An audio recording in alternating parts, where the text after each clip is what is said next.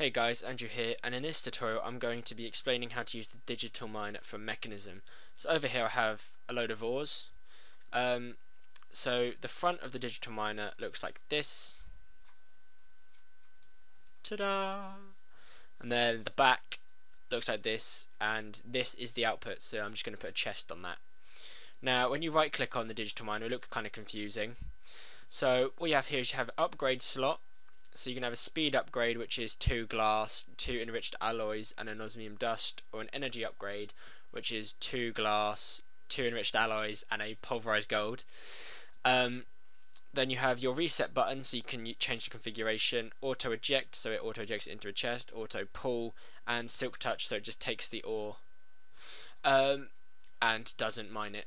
So you can get a redstone ore rather than getting redstone. Configuration item stack means if you have the ore you can put it in and it will know to mine that ore.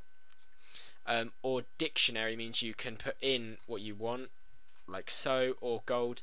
Ore has to be lowercase and the ore has to have a capital letter, such as gold is a capital G, and it will save it into there.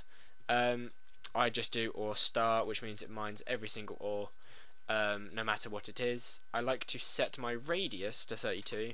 It's in chunks, so that's 32 chunks, so that is 32 times 16, and I could do that, but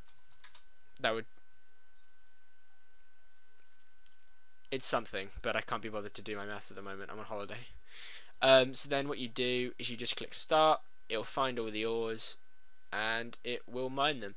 It goes quite slowly, so this is where you need your upgrades and you want your speed upgrades, and what you do is you shift click, and what it will do